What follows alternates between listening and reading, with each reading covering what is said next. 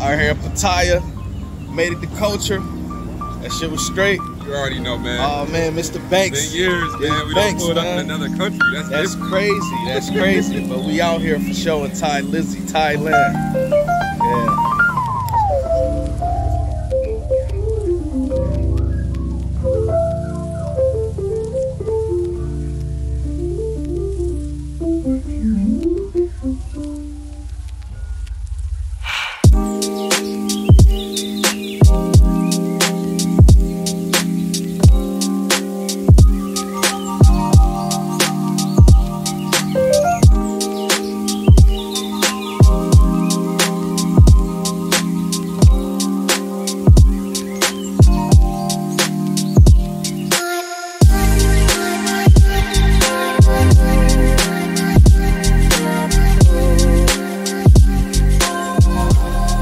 What up, guys? I definitely would suggest coming to Bangkok.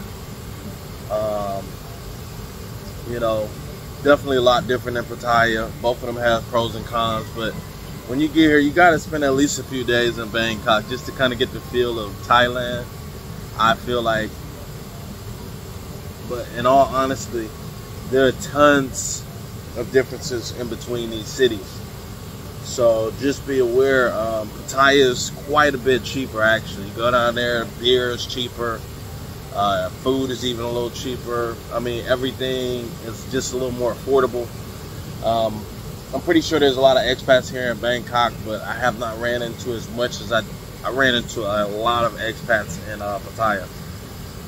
So just, you know, the energy, the vibe, it depends on what you want, but the best way to put it is, if you like New York City, you're gonna love Bangkok.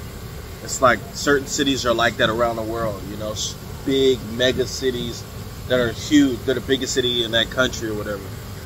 You know, also like Pattaya would be more along the lines of a beach city.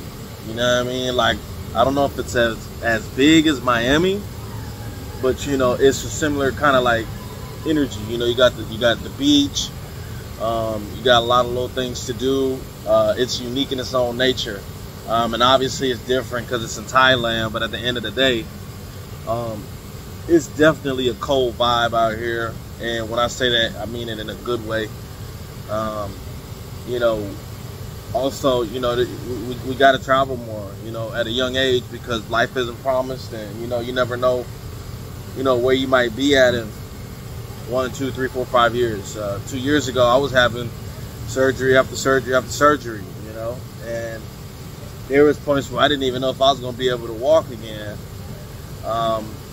And, you know, thank God I was able to get that taken care of. But at the end of the day, it's like stuff you have to, you know, stay on top of your health, get checked up, you know what I'm saying? Pay attention, you know. But it's great. The food is good. Energy's good. The people are cool, you know. I do watch a lot of videos where people make it seem as if everybody's super nice in Thailand. That's not true. To be all honest with you, my experience was different. So I'm not saying that they were lying, but the thing is, there's definitely a lot of rude people here too, but there are a lot of good people here. Is it as bad as the States? Probably not. You know, the States is just something different. I can't even sit here and lie to you. People are just a little more tense. It's a lot more stress, you know. So when you're out here, people are laid back. People are out here for months at a time on vacation, and I mean, it's just a good, cool place, you know. So for me, between the two, if I had to choose, I would probably stay more in Pattaya, just because my money's gonna go a lot further. And I like the vibe a little more. There's certain places there that I've connected with some people. I went to Culture Lounge, which was amazing. It was one of the best places I could have went to eat. It brought me back home. It had Southern comfort food. But not just that, he had an array of items that you have to be there, and you have to show support. He's a brother from out here he's from the States, but he opened up his restaurant out here and his lounge, and it's amazing. I met one of my homeboys out here, Mr. Banks.